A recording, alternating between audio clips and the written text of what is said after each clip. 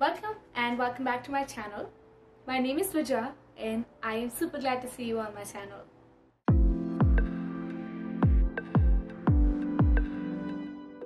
So today's video is about viral TikTok planters. I have improvised those techniques by using different products and that has turned out pretty well.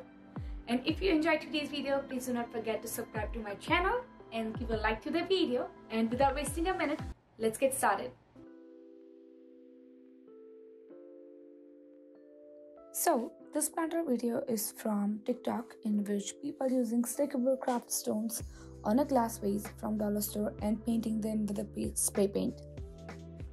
So I did the similar to that, and I got same vase from dollar store and marked according to the stones. I give a try to pretty big stones than a TikTok video, and I had to use glue gun to stick them. E6000 would be the best, but I did not have any, so I used glue gun.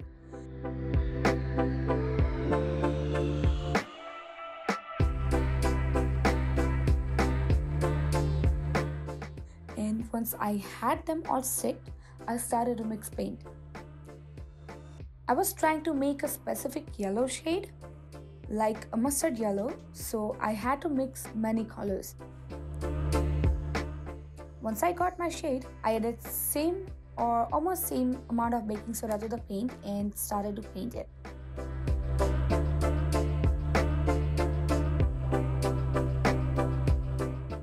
This was the part I was regretting using acrylic paint. Spray paint would be the best option, and just because I was using acrylic paint, it needs 1 or 2 coats to the glass surface. And yes, it was really hard to cover all those stones and the edges for it, so I would suggest to use spray paint for sure. And I got done in 2 coats because I had a baking soda added to the paint that provided a good thickness of the paint, so I got covered in 2 coats. And yes, in the last, to give it a good finish, I covered some parts with using the matte coat on top of the paint.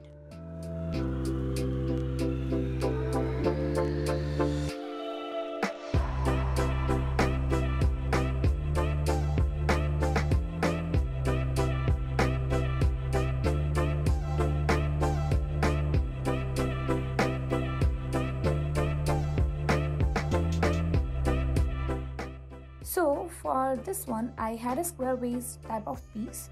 To make a strong base, I covered it in a good thickness of speckle from all 4 sides except the base. To be honest, it doesn't have to be perfect. I just try to cover surface with the speckle so the top layer, like a layer on top of this, does not come out easily.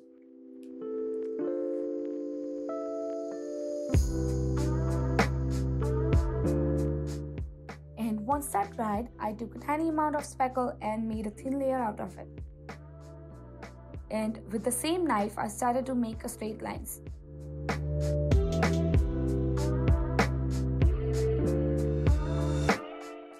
And just to make those lines a little more clear, I was taking out extra speckle.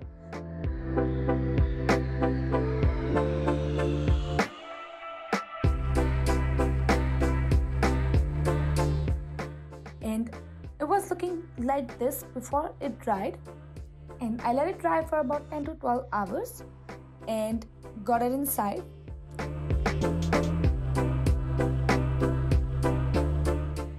For the final touch, I painted empty surface and surface where I was still able to see the glass underneath. I just painted that with a white color just to match it with the speckle, and this is how I made it.